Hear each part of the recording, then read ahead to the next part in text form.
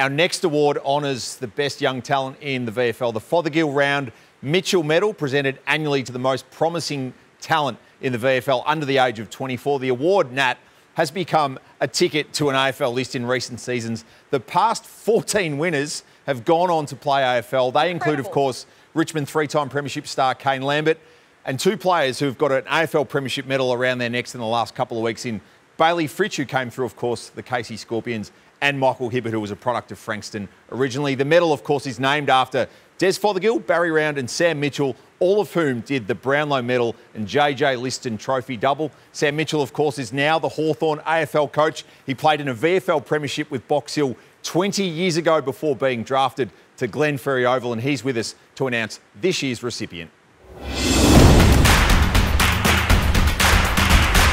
Hi, it's Sam Mitchell here, and what a truly unique VFL season we've had.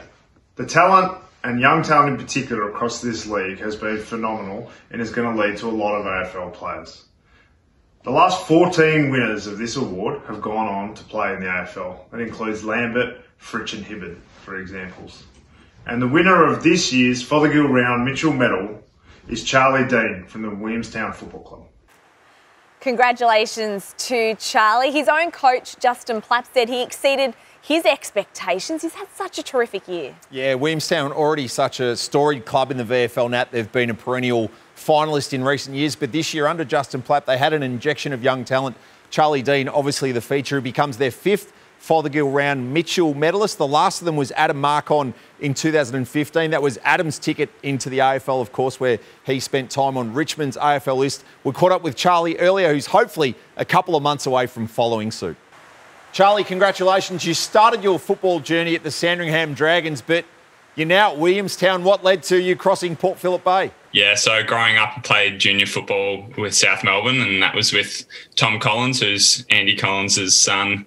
And I had a great relationship with Colo, and speaking to him after my under-18s year, it was sort of a no-brainer in the end. And, you know, I'd always watch Williamstown growing up and knew their success, and I wanted to be a part of a team that, you know, plays finals every year. And obviously they've had a good run of drafting players as well. So, yeah, I think it ticks all the boxes in terms of culture and success. This award's got a long and glittering history. What does it mean to win the Fothergill-Round-Mitchell medal?